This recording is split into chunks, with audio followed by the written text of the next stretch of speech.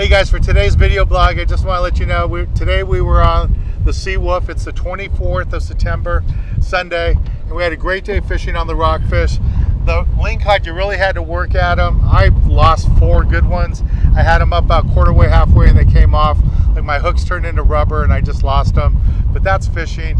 It was a postcard day today here aboard the Sea Wolf. We got the Golden Gate Bridge right behind us. Just a beautiful, beautiful day.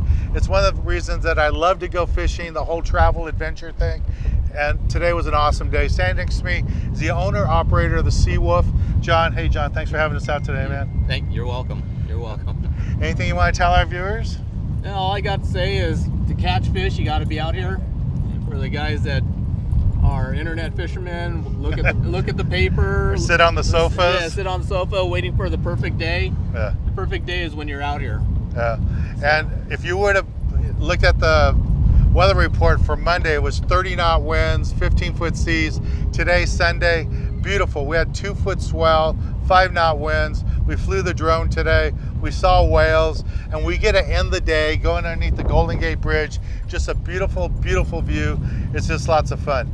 If you guys want more information about the Sea Wolf, how can they find you, John?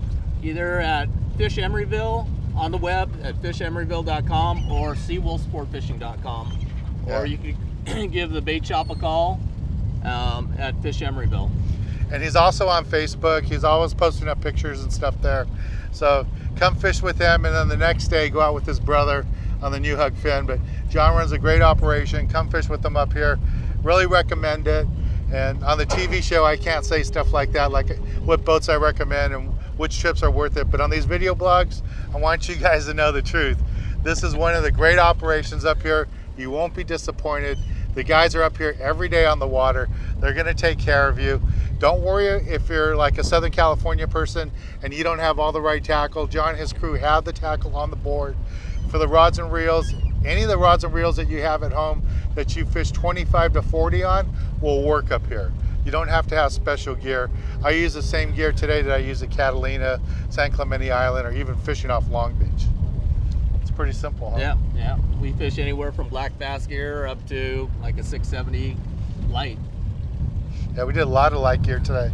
A lot of Spectra with like mono leader on top of it, 30, 40 pound leader. Even used 25 pound today.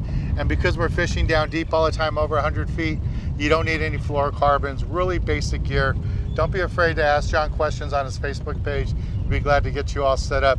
And coming up really soon is your crab season? Yeah, November, first Saturday in November till New Year's Eve, we fish the Farallon Islands, weather permitting, and then pull our crab gear. And it's been pretty good fishing. Pretty good for the past 5 years. So. Yeah, if you can't get on John's boat, call Emeryville Sport Fishing, and they'll have some other boats you can probably get on. But you want to try to get on this boat, you won't be disappointed. Well, thanks for having us out, John. All right, you're welcome. That's today's video blog from Emeryville and at the Golden Gate Bridge. Thanks guys for watching. Don't forget to subscribe right here to my YouTube channel. I'll talk to y'all again really soon.